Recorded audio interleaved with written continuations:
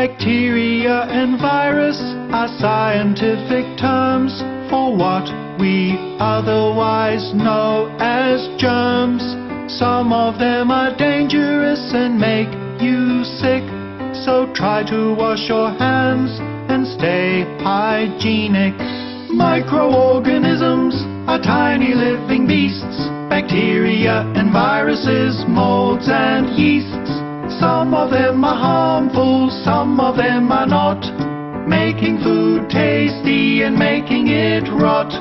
You can be sure that yeast is alive because of the way it makes dough rise. With some warmth and sugar for food, it'll make gas if it's in the mood. Microorganisms are tiny living beasts, bacteria and viruses, molds and yeasts. Some of them are harmful, some of them are not, making food tasty and making it rot. Stay away from ones that can cause disease, and eat the ones in yogurt and blue cheese. If food is old, it's possible that mold will start the process of decay. You can pinch your nose and watch it decompose as it slowly rots away.